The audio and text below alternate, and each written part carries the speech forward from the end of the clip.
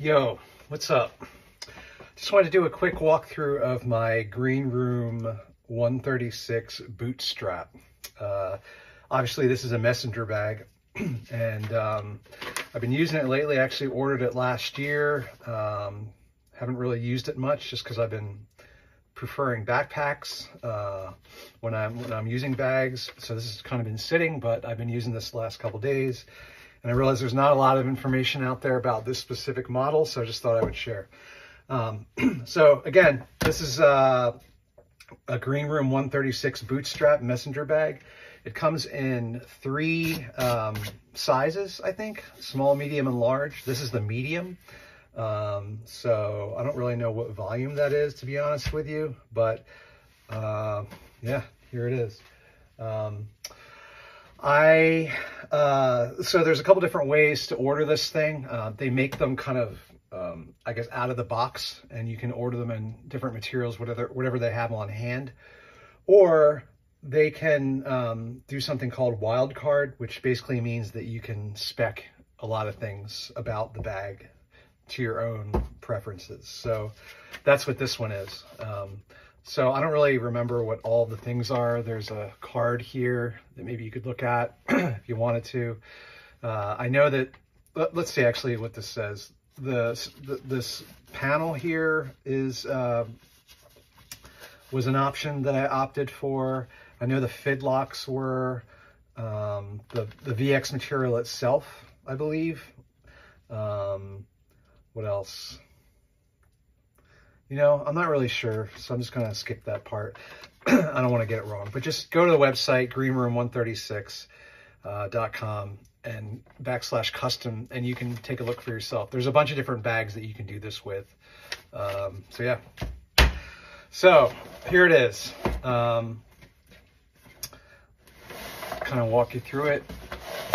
It's kind of dirty down here. It's probably also wet because I just walked through my yard from my office to my house to come take this video, and it's pouring rain right now. Here it is.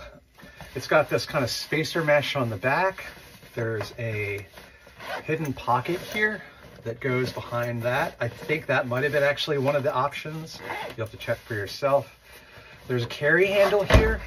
I don't really love it just because it kind of does this weird, it's not centered. So I kind of prefer them up here, but I think the actual reason it's there is because one of the other options this thing has is top access right here. So you can get into the bag without opening the flap from right here. The inside is this yellowish color that you cannot choose options for. It just kind of is what it is. I think whenever they do this black VX42, they use this kind of yellow interior. So close that for now. Other options are that it has straps here on the bottom that you could strap a jacket to or something. I believe you could choose not to have those as well, which obviously I did. It also has an additional strap, another fid lock strap that if you use messengers, you're familiar with this probably, where you have the regular strap, which by the way has this kind of padded thing on it, and I think there was options too for which kind of strap you chose. I don't remember. You're gonna have to check it out. But you can add this, I call it like a stabilizer strap, which connects to the bag to here, so it kind of locks it into your body. So I find that useful if, I don't know, you're in the city, run into a train with a messenger on your back or something like that, and it doesn't flop around as much. You can also get these optional pouches that this, I guess, is kind of for a water bottle or what have you. This is made by them, pretty cheap. In fact, everything from them they're made in, is it Malaysia? I don't remember, you have to look it up, but it makes it easy to strap one of their pouches or something else to the side, so you could do that. I haven't really been using that, but just know that it's an option. So I guess I can jump into it now. I think we talked about mostly everything on the outside. So again, I opted for fid locks, fid lock sliders. I don't know what the other options were, so you have to check that out. Opens like that. Excuse me. So there's, yeah, that's kind of what I like about messengers, is that you can wear them and just kind of flip them around to the front of you and get access to the bag while you're moving. Usually I'm walking a lot wherever I am and don't necessarily want to stop to access my things. And so this is a great way to do that. Also, I find that if you're riding a train or something like that, where you're kind of crammed in a seat, being able to just not take it off, slide it around in front of you and fit it onto your lap while it's still kind of retained over your shoulders, maybe you need to loosen the strap a little bit, is a pretty great setup too. And then you kind of have your own like work area, if you will, on top of the bag in front of you, or access to your bag. So that's why I love these things. I was actually originally a messenger bag person before I started getting into like EDC backpacks and things like that. They each have their place as far as I'm concerned. So this is how it opens. Take a look in here. There's kind of this, first there's this front area that has another flap, access to these pockets here. They have some volume to them. You can see they kind of open up here. I have just a notebook in there. This is like a field notes notebook with a pen. What do I have in here? Lens cleaners. You could fit thicker things in there if you wanted to. But yeah, you can't get to that while it's closed. So just know that you'd need to either leave the flap like this and be able to get in and open up another one. It's not really, I wouldn't call it quick access, but it's there. And then on the inside, this is the inside of that zipper that I was talking about that lets you access while the bag's closed. Let me take some things out here. There's a Prometheus Design Works pouch, headphones, over-ear headphones. It does fit a Cap 2 pretty well. So there's a Cap 2 in here. iPad and Magic Keyboard 11-inch.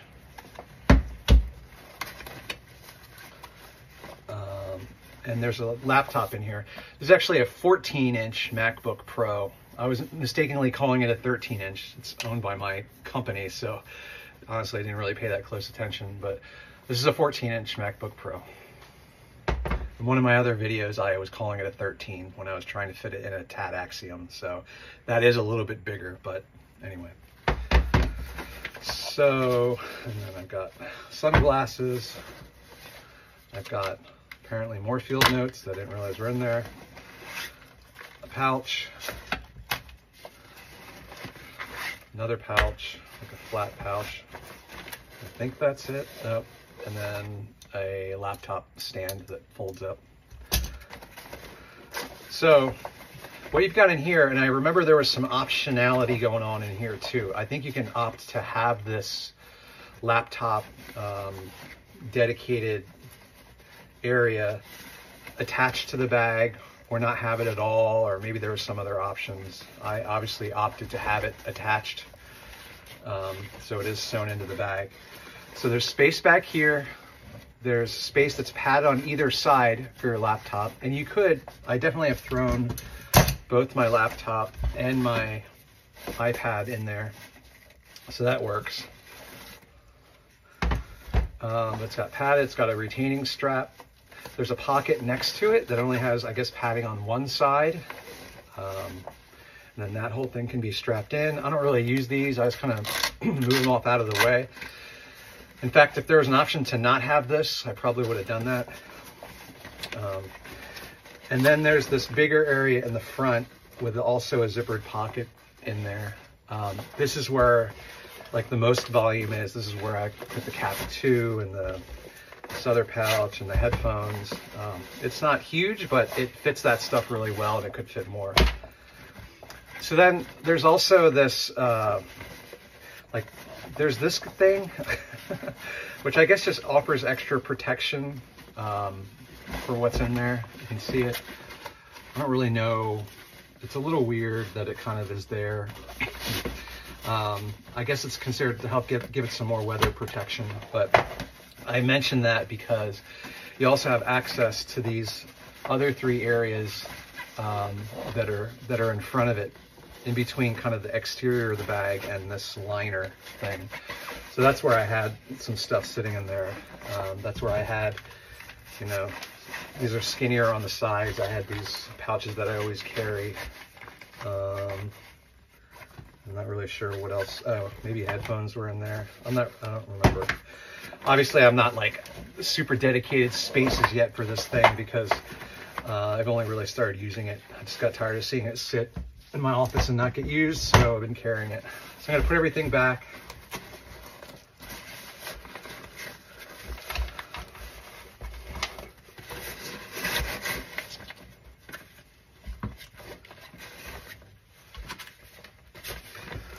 Bring everything back in there.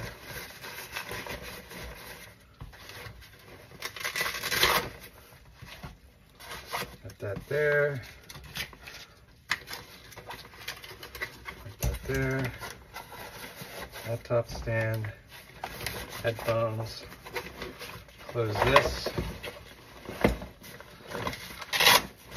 Close that. You can decide to attach these or not. Sometimes I don't even do this attachment just so I can get into the bag easier. But for this, I'll close them up.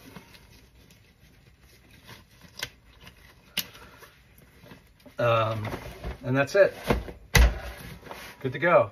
So again, I'll show you this kind of what they send you that has all the different options for this bag. Again, you can do that all online, but I just don't remember what they are, so I'm showing them to you. I have one comparison. This is the Coda Bell Apex Liner Max, I think is what it's called. This is the one that opens, I'm not gonna go super into this, but this is the one that opens up and kind of gives you this privacy space for your laptop, so you kind of sit your laptop in here with it on your lap and work off of it. This is my only other kind of real messenger other than some old Timbuktu bags that I have around. This is for sale actually, because I just don't, I'm not using this one, and I'll probably use this one more than this one if I use either at all.